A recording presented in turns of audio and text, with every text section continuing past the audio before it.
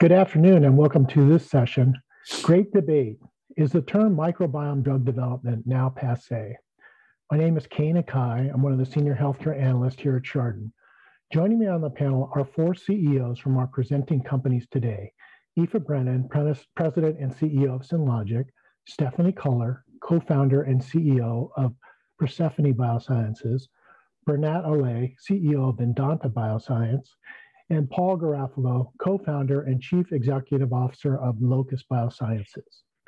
As a reminder to attendees, if you'd like to ask a question of our speakers, please type it into the question box under the video player. The past 2 years has been a bit of a roller coaster ride for investors in the microbiome medicine sector. In 2020, positive data from Series Phase 3 study in C. diff acted as a rising tide that lifted all boats. Unfortunately, in 2021, some high-profile clinical failures gave rise to increased investor skepticism about microbiome medicines. As we've seen in other emerging therapeutic modalities in past years, such as gene therapy, stem cell therapy, and RNA interference, there's initially a lot of hype around new modalities, and this can motivate new companies to seek to be associated with this hot new trend. But as the challenge of new drug development sets in, a lot of those same companies will seek to distance themselves from the bandwagon. In the second half of 2021, we certainly saw companies in the sector appropriately step up their efforts to explain how their programs were different than those that failed. The reality is that microbiome medicines is an emerging and evolving sector. There were, in fact, a number of positive clinical outcomes reported in 2021. There's also an increasing number of publications that describe causality. Finally, as we've seen from today's discussions thus far, there's a diverse set of design approaches being pursued, a number of which are quite far afield from a donor-derived FMT that seeks to address a dysbiosis, which is the description by which many investors were first introduced to microbiome medicines. Our four CEO panelists are leading companies that each have different design approaches. So let's get started. Bernat, you get to lead off here. A lot of early work in the field was focused on donor-derived FMT consortia products, and hence this might be considered as a first-generation design approach. Vedanta has pioneered the rationally designed consortia product. Can you talk about the advantages of this design approach and how it's allowed you to chip away at a number of the risks associated with the field? So, thanks, Kay. When we were looking at getting involved with the field, my personal view was that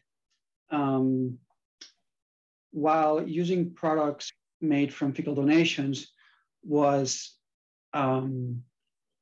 clearly a faster way to get to the clinic and get clinical results, in the end, if somebody figured out how to make products that were defined in nature, that obviated the need for a donor, and that those were safer, more scalable, and had reproducible quality attributes, that would be ultimately where the field would go. So we decided to basically go a little bit slower at the beginning, figure out some of the technologies that were necessary to rationally pick bacteria and then manufacture them, but ultimately have the ability to make products that are defined in nature. And what we mean by defined is that there is no donation of feces involved. You start from clonal cell banks and you use fermentation technology to make live bacteria that go into a product, always the exact same species, always the exact same dose. And by doing that, we think we can eliminate the safety risk of transferring pathogens from a donor, because there's no donor, have a product that always has the same quality attributes, and have a process to make that product that is truly scalable, where when you have to go to launch and to serve broad patient populations, you can actually make enough of it at a reasonable cost of goods to be able to supply the markets. So that's what we've been focusing on. And then we've been interested in consortia, realizing, as you'll see today in the panel, that there's other approaches that have a lot of merit, because a lot of what we've learned in the field of microbial ecology points to communities of organisms playing a very important role in dividing labor among them to be able to serve functions that are important in their ecosystems, including the human gut. And so we found that by assembling bacteria in design communities, you can get better potency outcomes that the constituents parts can provide. So great. So Aoife, Synlogic's design approach seeks to precisely engineer its live bacteria products to express a desired therapeutic output. This is clearly a rationally designed approach that aims to achieve predictable drug-like properties, but differs in its use of a single strain, which does not engraft. So can you describe the advantages of your approach and for which diseases you believe it is and it is not most applicable? Yeah. So I think there's, as you point out in your intro, Kate, there's a lot of parallels between, what we do and what Bernat does in terms of really thinking about something that's very defined in terms of identity, quality, and functionality. And rather than using a consortium to achieve, sustained functionality and functional benefit for patients, we use genetic engineering and genetic engineering tools to enable us to do that. And I think ultimately the goal is to impact human disease, right? So that's very, very similar, I think, across all companies here on the panel. What we do is we engineer a known strain. So we always are using the same chassis organism. And instead of combining different strains, we're actually combining genetics from different strains in the microbiome. And we've started to develop our platform with validated biology. So, I think, as Bernat pointed out earlier, there's a lot more mechanistic work now going on to really understand the association that had been previously described. And we love that as a company, because I think the more we understand about mechanism, the more we can choose the right platform and the right technologies to pursue specific diseases. And I think we're still probably in the early days of being able to kind of match the technology to the disease and to the mechanism in the really optimal way. But once you understand that mechanism, what we do is we engineer it into a chassis organism with specific potency, because we put these effectors under the control of a specific promoter so that they're kind of switched on all the time, as opposed to responding to their environment like a naturally occurring strain might do. And so what we're able to do is we're able to take those known mechanisms and engineer it in to a bacterium. And we're able to leverage a lot of what we already know based on diseases where the microbiome might play a role. I'll give you an example. One of our programs is to treat a disease called enteric hyperoxaluria. We know that there's a big interplay between the microbiome and oxalate levels. We know, for instance, that people who've been treated with a lot of antibiotics have an increased risk of kidney stones. We know that there's specific species in the microbiome that express genetic elements that consume oxalate and that help the host controlling urinary oxalate levels. So that was all amazing, data for us, right? So we could then go and say, okay, if we wanted to engineer in an oxalate consuming functionality into a probiotic organism, what would that look like? And we were able to borrow genetic elements from a naturally occurring strain that doesn't have all of the manufacturability and the ability to be kind of that drug-like product. We took some of the genetic elements out of that, Oxalobacter formigenes, we put them into E. coli Nissl. We had to, of course, never as easy as a cut and paste. There are some other tweaks that need to be made, but we were able to generate a strain that had similar activity to Oxalobacter formigenes, but now is able to function constitutively at a much higher potency. We're able to manufacture it at scale, so we can scale up. We know E. coli Nissl grows very well in a fermenter and performs very well in terms of downstream lyophilization. And we're able to administer that chronically back to patients with disease in order to address their elevated oxalate levels. So that's kind of how our approach works. It starts with understanding mechanism. And, I think that's something that, as a field, the more we can understand about the underlying disease biology and the specific role that's being played by the bacteria that live in and on us, around us, I think the more successful we'll be as the group. Great. So, Paul, I think our listeners appreciate that phage are the natural enemy of bacteria and they've evolved together. But the idea of swapping out native phage DNA and leveraging its exquisite specificity as a delivery vector for CRISPR machinery is an entirely different, innovative way to precisely engineer a microbe-focused product. Can you describe the locus design approach? Oh, sure. I'm happy to contribute here, and thanks for having us, Kay.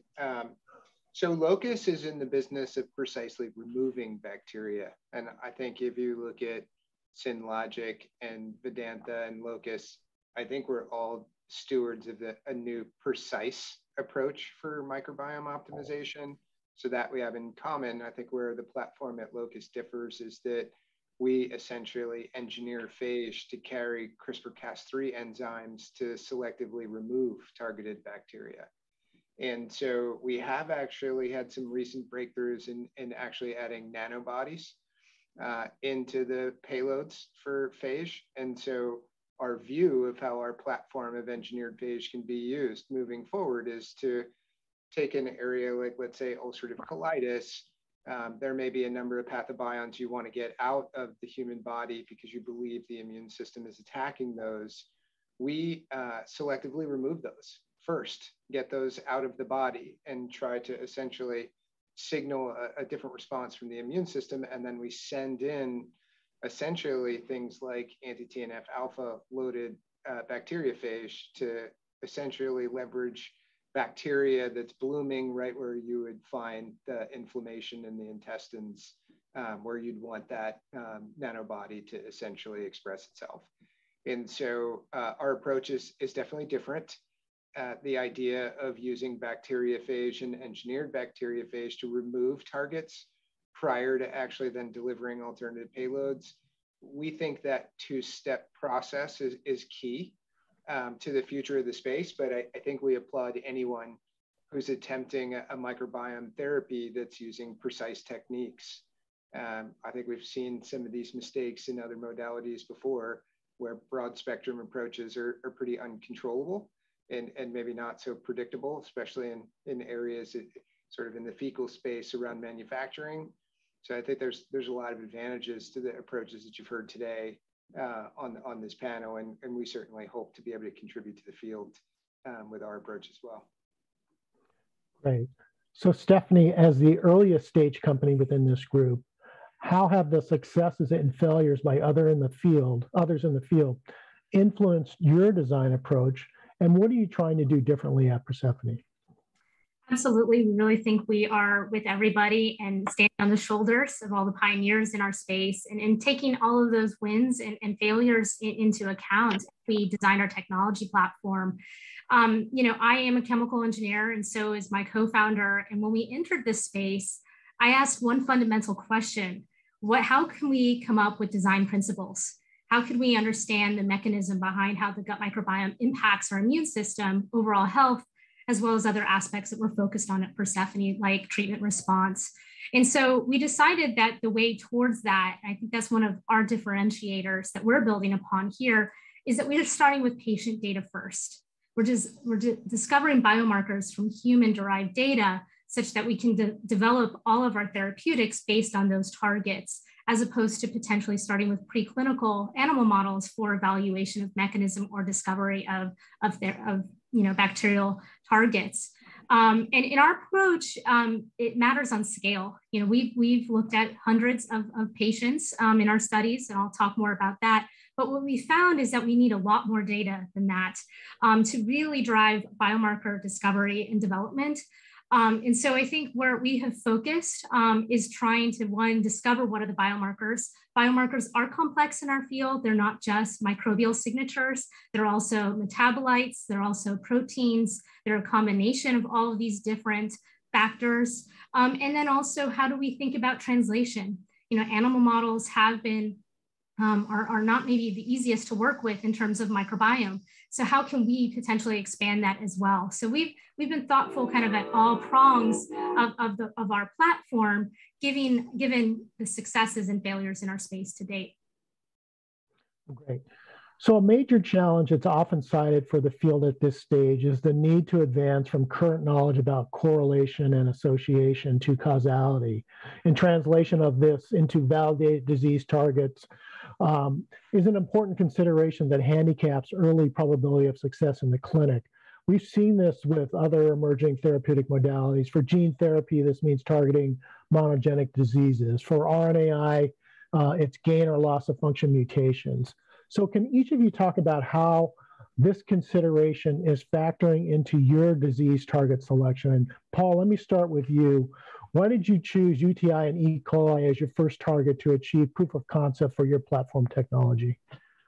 Well, I think one, it wasn't a microbiome target that had a let's say a constellation target space that was maybe not agreed to. So in my mind, creating a target that was a singular pathogenic threat created the question of, you know, are you choosing the right target? And it takes it out of play. And so when you look at recurrent urinary tract infections, I think there's a couple of things to understand. So the first is 80% of recurrent urinary tract infections are caused by E. coli.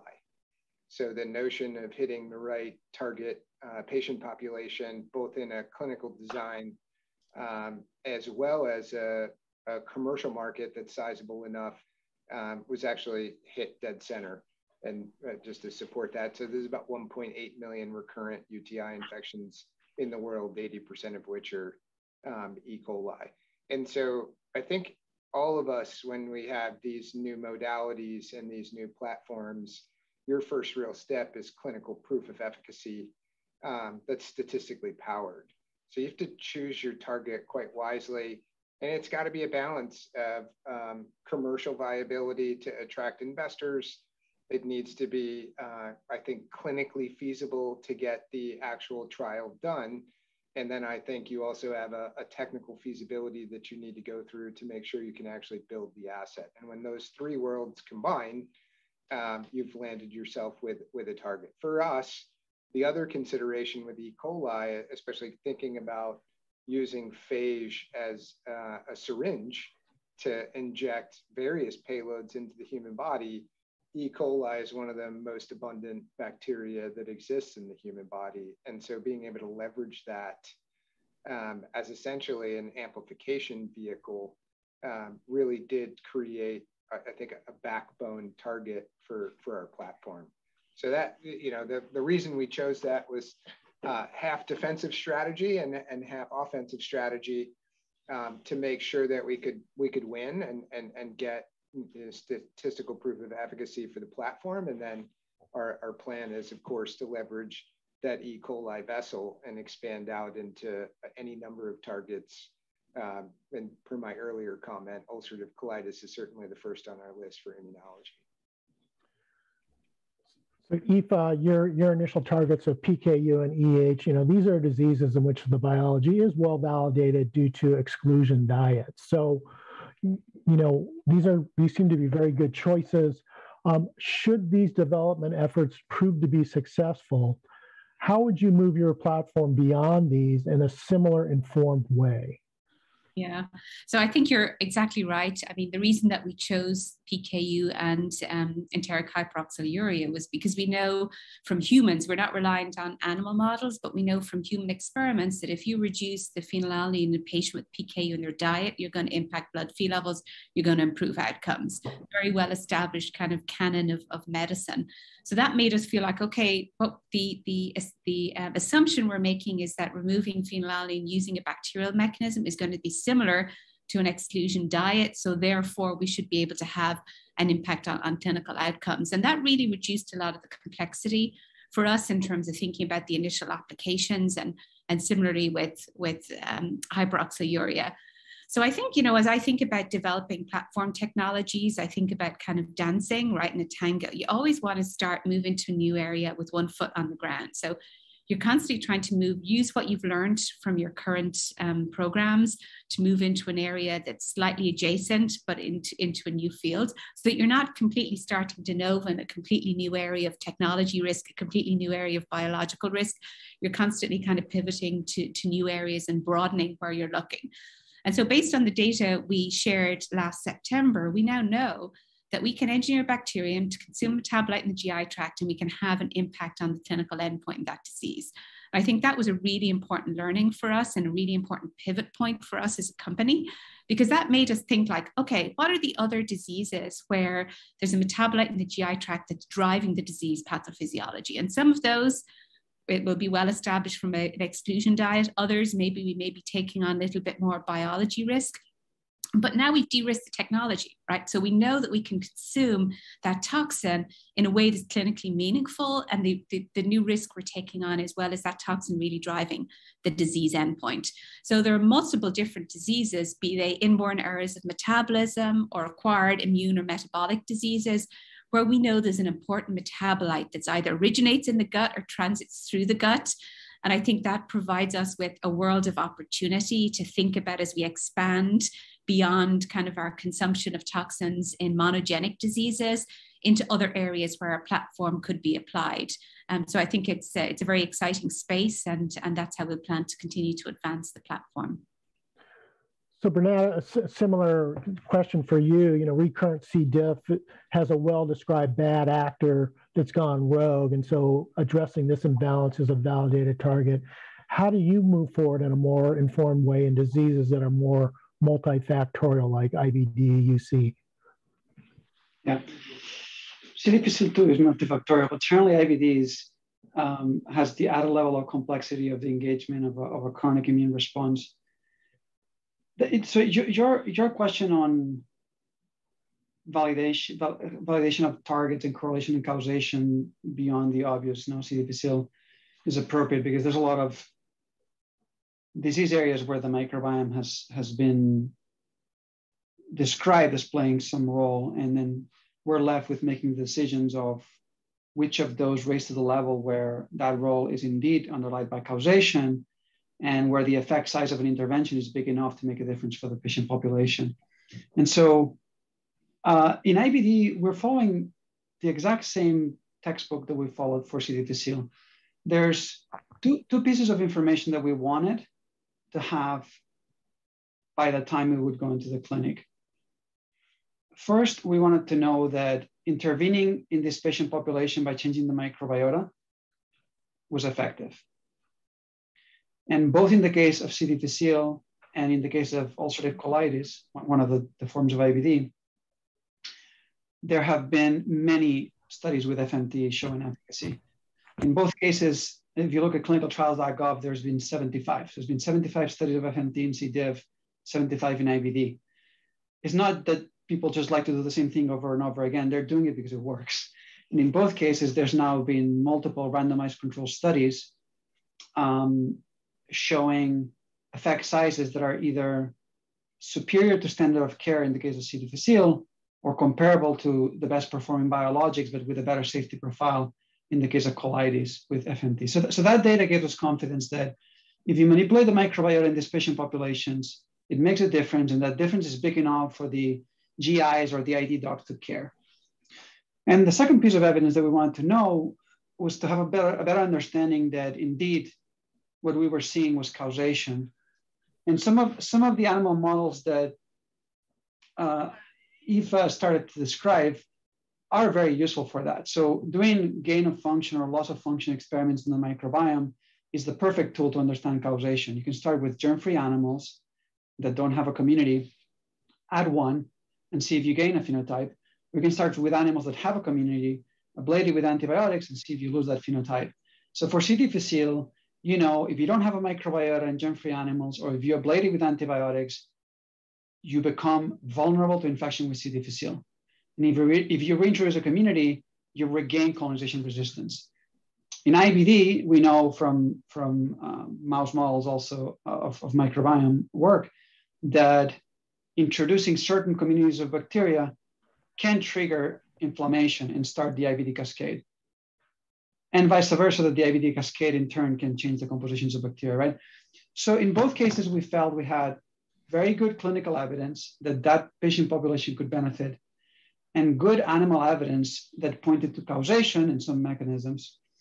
And I think that as the field evolves, you will see other indications that will follow the same path. If you look at the trends in FMT studies, in graft versus host disease, in infections by some gram negatives, you're starting to see some of these early studies with meaningful effect sizes that then a few years later turn into randomized control studies that capture the attention of the field. You will see more indications that fit that bill. And you will also see many of the indications that are being pursued that turn out to be more noise than signal. So Stephanie, the field is trying to narrow in on this answer to the question about correlation and causality as it pertains to the microbiome impact on patient responses to immunotherapies. So as you capture more patient data, you have identification of better biomarkers. How do you eventually, draw this line or close this loop about causality, especially, when we think about possible responses being stimulation of the T cell and enhancing its responses to microbial antigens, whether it's TLR activation or small metabolites that mediate systemic effects on the host. So, how do you get to this answer as you capture your data and eventually enter the clinic?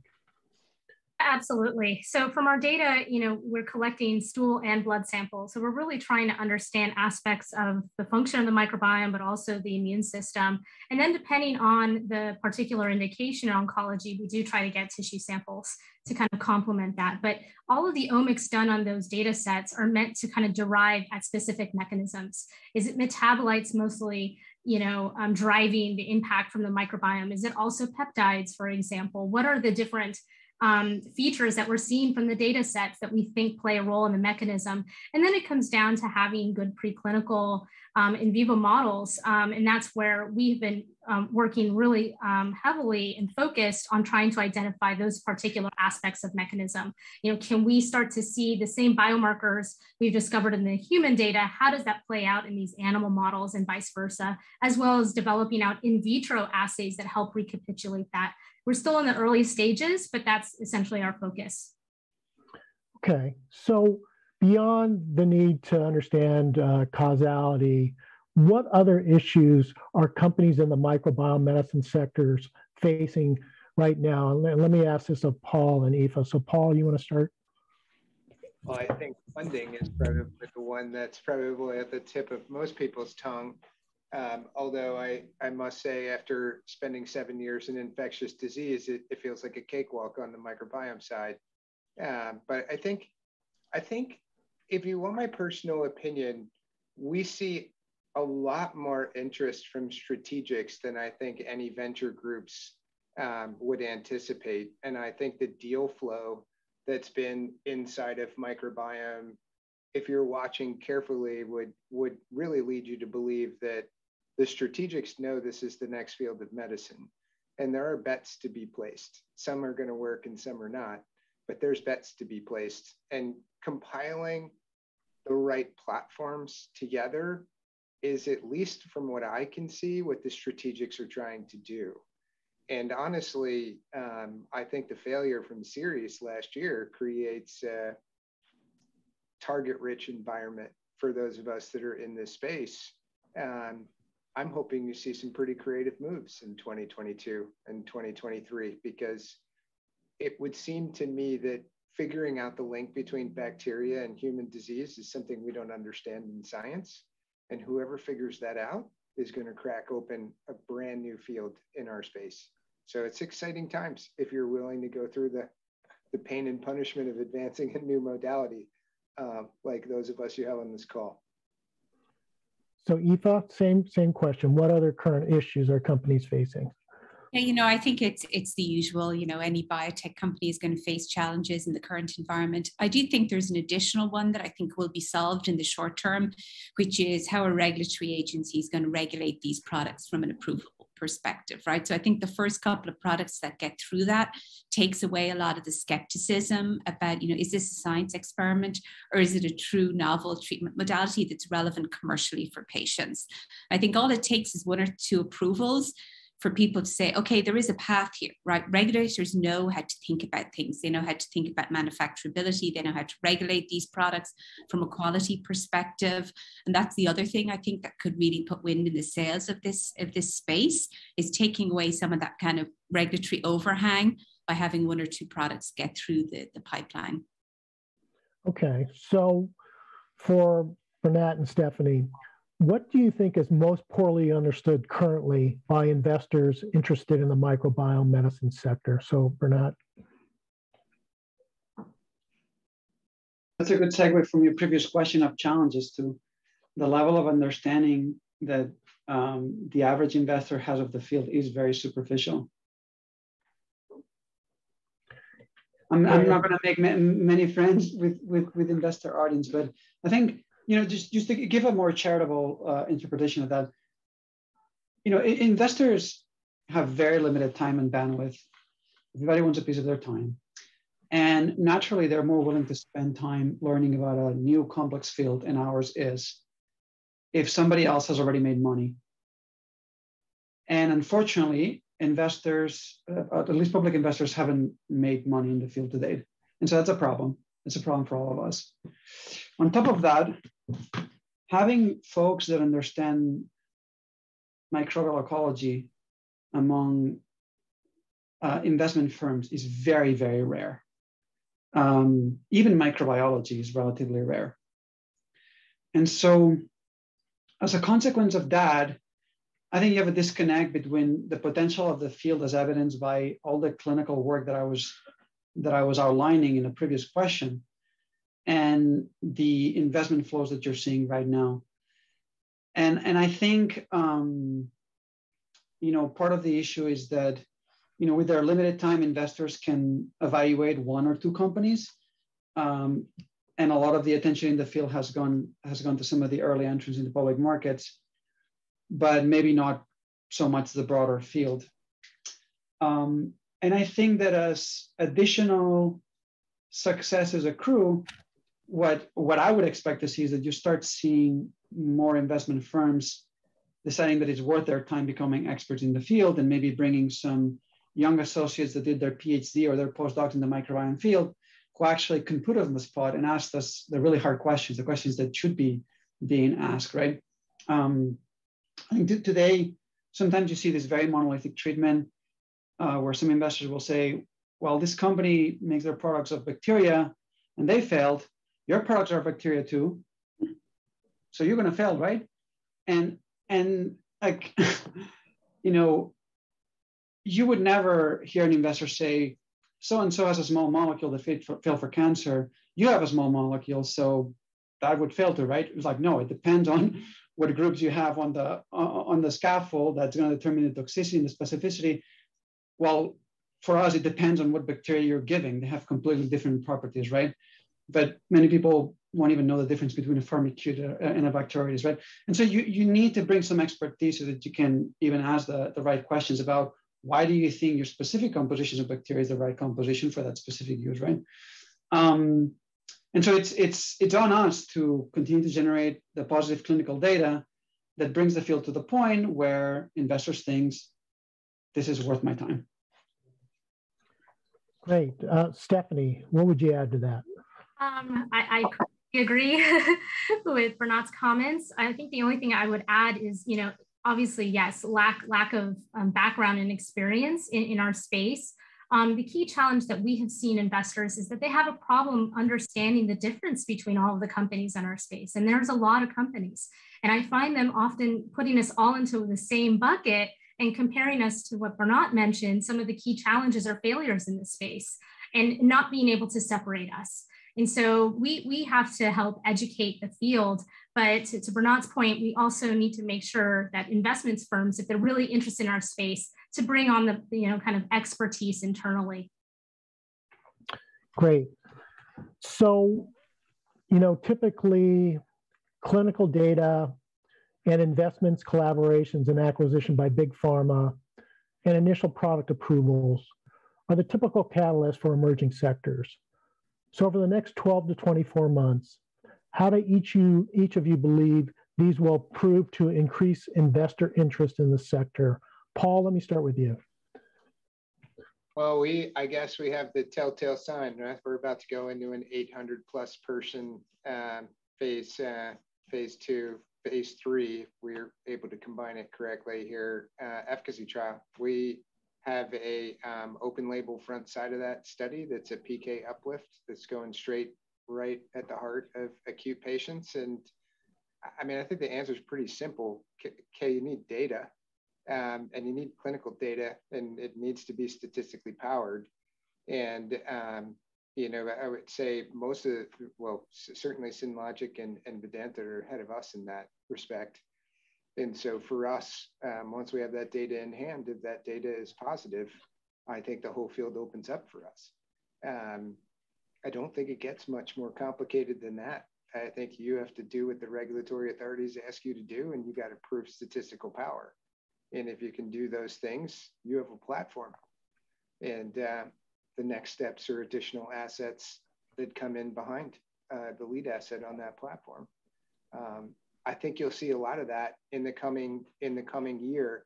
I would add, if you look at the precision approaches of at least the current group of people on this phone or this panel, but also sort of emerging trends in microbiome, certainly the fecal transplant approaches of old, the sort of broad spectrum, just maybe carpet bomb the target, is giving way to precise approaches, whatever that precision is. I think if you look at trends in other fields of medicine, I think you'll see that the precision approach has much more promising possibilities. Stephanie, what would you add? For us, we're aiming in this time period to be in the clinic for our first to clinic candidate in oncology. But we are also like to expand our pharma partnerships. We have several right now that we've announced, several in the pipeline, and want to continue to partner with pharma in other indications on our large scale observational studies. Now, I think the time frame you laid out, you may see the first approval of a donor-derived fecal-based product in C. difficile. It's a possibility. I'm obviously not putting words on the mouth of the FDA.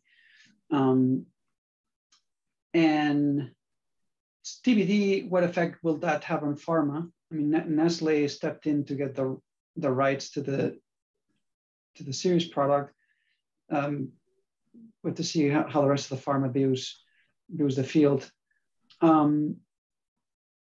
But certainly, as you look into the next wave of readouts in IBD, that's a different ballpark for pharma, because there's many pharmaceutical companies that have very well established franchises there. So right. In 22, 23, you're going to start seeing data from some of the first defined approaches in IBD. That's going to be an interesting measure. And pharma certainly will look at companies, but we look at the academic literature, because there's so much more clinical work that's being done by folks that, you know, don't have a company. They're just like an investigator doing an IST or academic studies. And, you know, right now there's 300 studies of FMT across a myriad of indications. We look at this data all of the time, because that's where we get signal. And I'm sure that in this time period, you're going to see new indications emerge with promise. Aoife. Yeah, so I think just building on what everyone said, I completely agree with Paul. It's clinical data. It's clinical data that's believable, that's not phenomenology, that's going to really drive interest. And I think as a company, we have kind of 3 things to do this year. Number 1 is, you know, show that we can do it with build on our PKU data that we announced last September with additional data, and show that we have a path to phase 3. The second thing is show that we have a product engine, so that we don't just do it once, we actually can do it multiple times. And we have 3 clinical programs with readouts this year. So that will we're on track to address that second thing. And then the third thing that I think is important for all companies is to show that we're not just doing something because we can, we're doing something because it's an actual need. So that there really is a segment that this new treatment modality is going to address in a really unique way, right? That there's a need, there's a problem that we're aiming to solve, that, you know, makes it worth the overcoming all the pain and suffering of developing a new treatment modality, because you can do something that's really unique for patients, and patients that are not served by currently available modalities, be it small molecules or protein biologics. And I think that's something that as a group we can all do much better, right? Is to really be able to articulate what this product, not just the science of the product, but what this is going to mean for an actual patient with the disease. And I think if we can do a better job of that, then I think it makes people kind of more willing to do the hard work of understanding the underlying science. You know, the gene therapy programs can use cure. That's like one word. it encapsulates really well what you're going to do for a patient with disease, right? And there's all kinds of technical challenges, but that's the aim. I think we need to do a good job of really communicating what it is we're solving for patients, what that patient is going to experience, what our value proposition to that patient is at the end of the day, because patients get it, right? They like the gut restricted approach. They kind of get the safety element, but I just don't think we have communicated that effectively enough. And we're leading too much with the science and not enough with the actual patient value proposition. And I think that's the third thing we need to do as a company in order to have a super successful year. Okay, final question, and this is just to tie the discussion back to our title, which admittedly was meant to be provocative. Do you believe that the therapeutics that you are developing are best described as microbiome medicines? Bernat? Yes, they are. You can change the name and call it somebody else. I'm sorry, call it something else. I think this is how you started the discussion today, right? The times when the field is hot, everybody wants to use the word microbiome. The times when it's not hot, find creative ways to not use the word. But we are microbiome medicine developers, right? And I think that running away from that and using other terminology is just assuming that investors are stupid, and they're not. They see through that from miles away, so. Aoife? Yeah, I think microbiome is a term that started off as a very scientific term that became loaded with all kinds of concepts that are now completely divorced from the original scientific meaning. And, I think the science is based on the microbiome, the science, but we shouldn't be defined by the products that we're developing more so than that underlying science. And that's a sign that the field is maturing, right? When investors and others externally start to talk about more the products and the value proposition, as I've mentioned, for patients, and less about, where the idea, the origination of your target effector came from. I think that's when we'll know that we've really matured as a field, because, Bernat, what you think about as microbiome may be completely different to, the kind of meaning that's attributed to that word by somebody else. So I just feel like our communications need to become far more product focused and far more nuanced. Stephanie? Completely agree with both Bernat and Aoife. We are developing microbiome medicines, but to that point, we've been trying to get really product focused and how can we really be specific about what we're developing. And I think as we approach the clinic and start to think about that, that's when we'll probably come up with some better terminology. But us as a field have to start thinking about that and maybe collectively developing terminology that's appropriate. Paul, final word on this. Well, I think we're a unique bird. We clearly have infectious disease assets and are working to try to get into this microbiome field. So maybe a little bit unique of a story, but I mean, frankly, I think anything that takes a bacterial approach to therapeutics is tagged as microbiome. And frankly, I don't think that's a bad thing. I think it's investors are smart enough to dig behind the covers if they want to and look for high value assets to invest in. So I see a bright future because I see a lot of strategic interest, and usually venture follows strategics. Well, great. This has been a great session. Thank you so much for participating. Thanks, Kay. Thank you.